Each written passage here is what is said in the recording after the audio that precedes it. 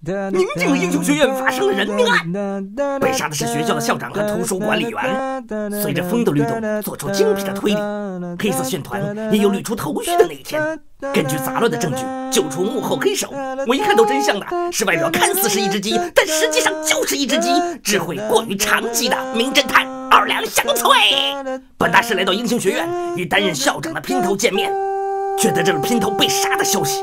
看似是一场普通的入室杀人案，但本大师却也灵敏地发现了不同寻常的气息。无论凶手隐藏得多么深，都瞒不过本大师精辟的推理。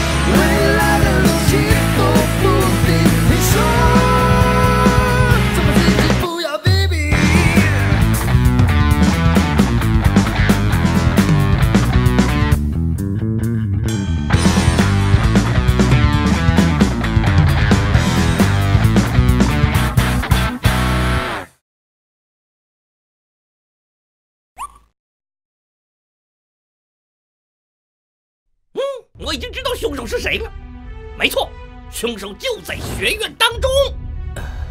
这画面怎么似曾相识啊？大师，你说什么？还有着似曾相识的反应。凶手就在这所学院当中。这所学院的防卫极其森严，尤其是为了保护这个藏有重大秘密的图书馆，更是严加防范。但凡有敌人靠近，立刻就会被人发现，所以陌生人想要接近这里几乎是不可能的。案发现场虽然局部比较凌乱，但整体来说还是十分整洁的。总觉得这个画面在哪个动画片里见过呀。所以说，如果是外人入室抢劫的话，没有可能这么整洁。对呀，似乎确实是这样。还有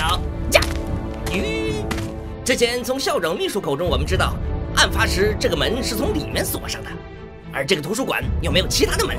也就是说，你要说这里是个密室？这里是个密室，这是一起密室杀人事件，凶手不可能是外来人。果然。什么？如果是密室的话，那凶手……没错，凶手就在这两个死者当中，就是你，图书管理员先生。啊！我觉得凶手就是这个人，不然为什么他会鬼鬼祟祟地出现在案发现场附近，察觉被人发现后又仓皇逃跑？小冰冰，你觉得呢？我觉得还应该再放点胡椒。我这还真有，给你。大师，您怎么能确定凶手是图书管理员呢？看这里，这是我们之前找到的图书管理员的简历，从中我们可以知道，这个亨克鲁尔曾经是一个赌徒，还因赌博坐过牢，后来改过自新，被校长收留。但是我们还在他房中发现了赌博的证据，这很关键。这说明他旧疾复发，再次出去赌博。确实。从你手下的口中，我们还得知，图书管理员最近频繁出入，肯定是频繁出入赌场。除非是我这样的赌神，凡夫俗子必定是输多赢少。是吗？你闭嘴！总之他输掉了很多钱，于是他决定偷书。什么？是这样的。所以书架被翻乱了。你们也说过，这里是世界上最古老的图书馆。那这里的每一本书都可以称得上是文物。确实是这样，这里的每一本书都价值连城。作为这个图书馆的管理员，他当然也知道，所以利用职务之便偷这里的古董书拿去卖，还有比这更划算的事吗？确实，这么说确实也有道理啊。大师，如果说是偷书，那也得有确实的证据啊。太容易了，看那边，图书馆里一般有小推车，如果你要搬动书籍，都该用那个。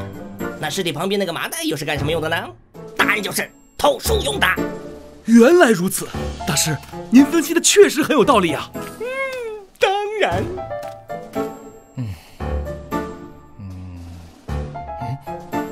上面的书架都很整齐啊。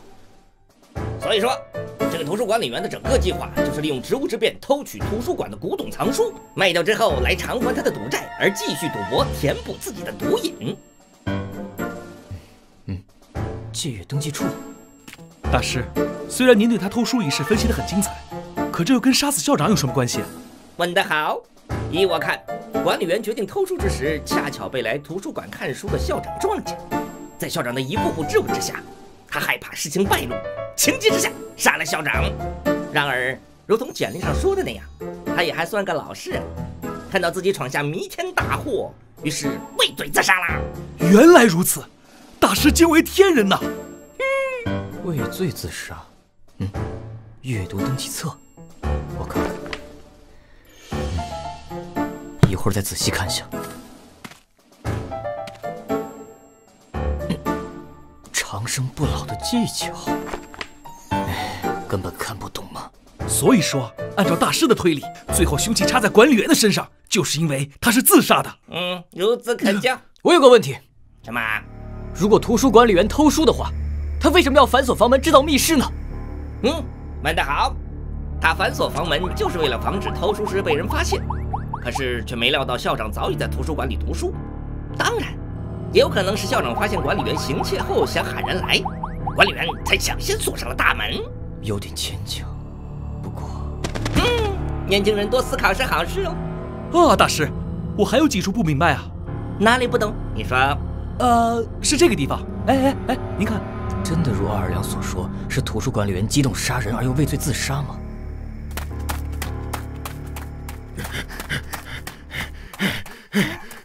这小子跑得越来越快了，一定有鬼！你能确定这个家伙就是凶手吗？追上去问问不就知道了。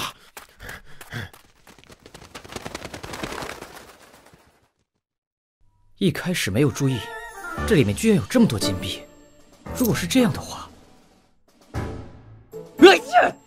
这个房间真冷啊！等等，这个熟悉的味道是……不对，这里面一定有问题。还有问题吗？没有了，大师。多亏了您，我们才能找到凶手啊！小事，小事。等一下，大家到你们了吗？你去哪儿了？本大师在这里的事已经办完了，我们赶紧去办后面的事吧。稍等，关于这个案子，我觉得凶手另有其人。啊？什么？怎么可能？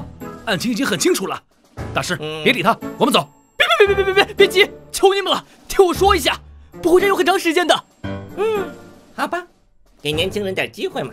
我发现了3个疑点。3个疑点？对，第一个疑点，案发现场有问题。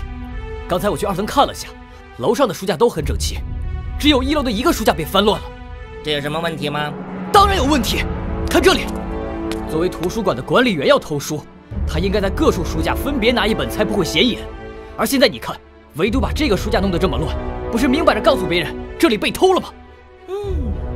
第2个疑点，时间有问题。根据校长秘书所说，校长每天都会在固定时间来这里看书。那作为这里的图书管理员会不知道吗？为什么偏偏要在校长看书的时间来偷书呢？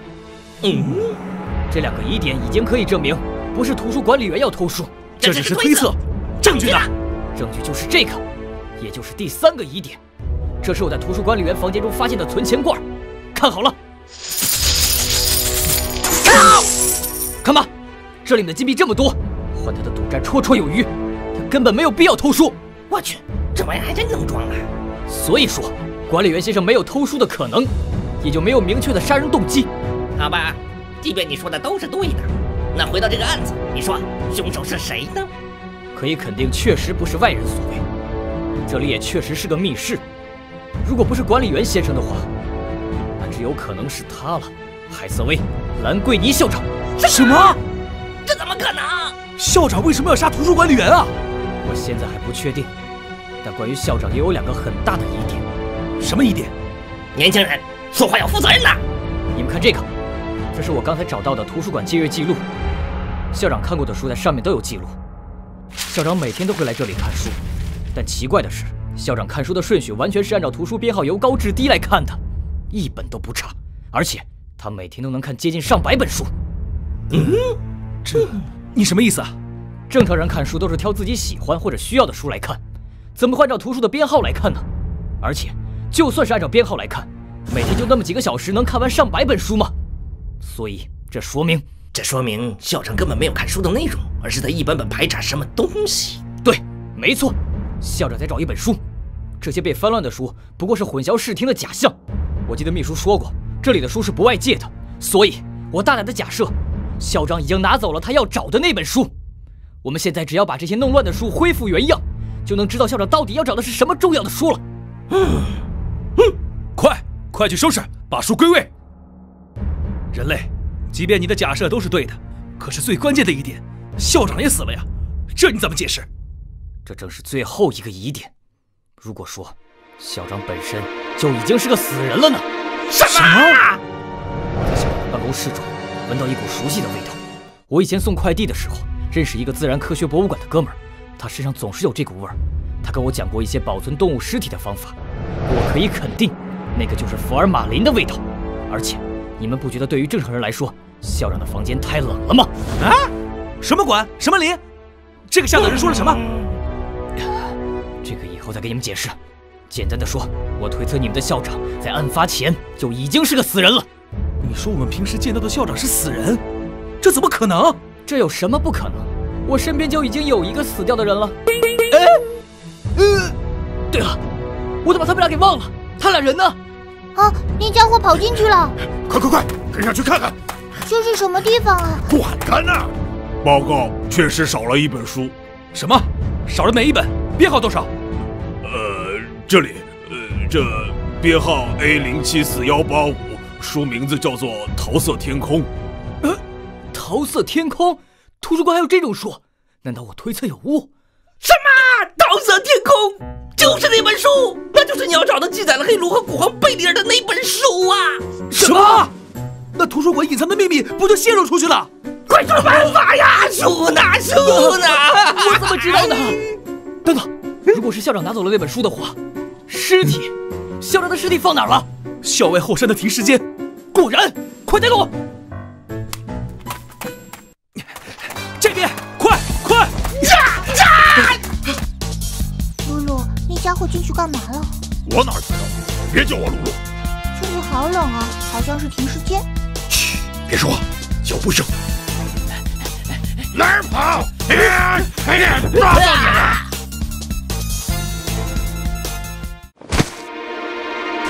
小兵，快帮忙！嘿，可逮到你了！骷髅兵，你就是凶手对不对？我不是什么凶手啊，大哥，我就是一个跑腿的。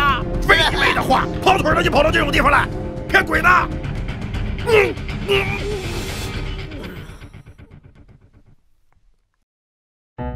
姐姐，你玩了这么久了，也该给我玩了吧？妹妹，你这话什么意思？姐姐，你喜欢抢我人头也就算了，算是施舍给你的。可现在你都满级了，还总拿着我的手机不放，难道是怕我超过你吗？哎呦，这话怎么说？应该是我总替小号的你擦小屁股才是吧？你说什么？小婊子，你骂谁呢？就骂你了，老壁纸！什么？你说我老？现在插播一条实时新闻。今天下午，本台接到热心市民朝阳阿姨的举报，一对穿着暴露的姐妹因为刀塔传奇大打出手。史上最没存在感的围观市民谭小鸡表示，他从没见过这么伤风败俗的现场。下面请看前方摄影师陈先生发回的报道。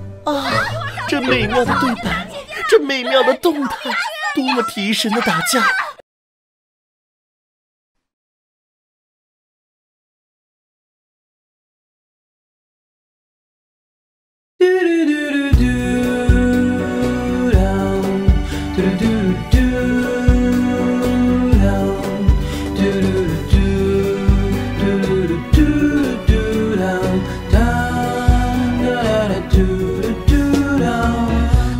！Something about you that makes me 六神无主 Every time you're calling me to It's like an instant deja vu Baby, I'm your knight As this road describes Save you from the pirates And do to the curse of mine. The voodoo made us face. You're so right, but too right. Is it another life in disguise? I sail before the night fall, guided by the lighthouse. The fate of mine is left in such a mystery. They say once you go, might no one's ever come back.